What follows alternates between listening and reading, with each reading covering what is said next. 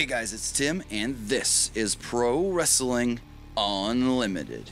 After last night's amazing NXT Takeover Chicago event, we're now going to take a look at what we can expect over the next 3 months in NXT leading up to NXT Takeover Brooklyn. First off, we can have new UK champion Pete Dunne defending against former champion Tyler Bate. Now, I don't see any of the build happening for this on NXT television if the plan is to do more of the shows in the UK, but I do see it playing out on the UK show and then the match actually taking place at NXT TakeOver Brooklyn. Next up, you guys are going to ask about it, Asuka. Who does she defend that title against? At NXT TakeOver Chicago, she pinned both Ruby Riott and Nikki Cross in the middle of the ring at the same time. With Ember Moon out of action up to 6 months, where does that leave her? Where does that leave the other women in NXT who can be challengers for that championship? Now, there is hope that Ember Moon can come back in time, but it isn't looking likely. Other women who can maybe challenge at NXT TakeOver Brooklyn could be Peyton Royce or Billie Kay. Next up, we could have Johnny Gargano taking on Tommaso Ciampa. At the end of last night's TakeOver event, Tommaso Ciampa brutally, and I mean brutally, attacked Johnny Gargano as the show was going off the air. He threw Gargano into the LED boards, he kneed him in the head, he gave him a white noise off of an announce table through other tables, and now Gargano's going to want his revenge.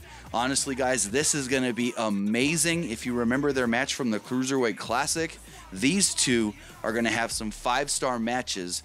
And to be honest, I kind of hope it goes longer than just NXT TakeOver Brooklyn.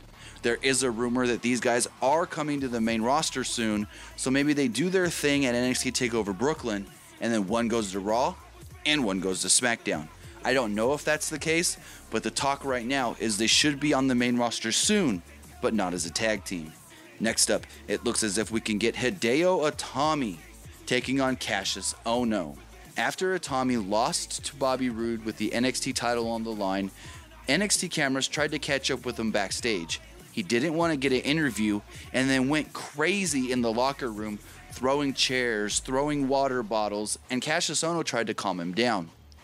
Hideo Itami didn't want any of it and just started screaming, yelling, cursing right in Ohno's face. So that leads me to believe that we could be getting a program with Hideo Itami and Cassius Ohno. And after last night's TakeOver, Itami did prove that he can be a top guy in NXT, and putting him against somebody like Cassius Ohno could further prove that he could be a top guy in NXT. And finally, Bobby Roode is looking to defend his NXT title against Drew McIntyre.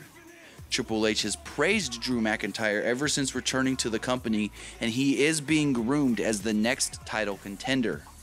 Now, whether McIntyre is the one to take that title off of Bobby Roode or not, some are saying it could be too soon. Some are saying that it could be too soon because Bobby Roode is actually doing some of the best work in his career right now as NXT champion. And I like him as champion because he's different. Every other NXT champion, and even the heel Samoa Joe, their whole thing was, I'm the champion here in NXT. Okay, cool. But with Bobby Roode, it's more of, I'm the champion, this is my NXT, and everybody else is just living in my world. So he's made this like, he's really made himself feel like he's better than everybody else. So when somebody like a maybe Drew McIntyre does knock him off, whoever that is, it's going to make them an even bigger star. But that is what we know right now going forward over the next 3 months in NXT and possibly taking place at NXT TakeOver Brooklyn. Let me know in the comments below your predictions for NXT and what you would like to see going forward in NXT.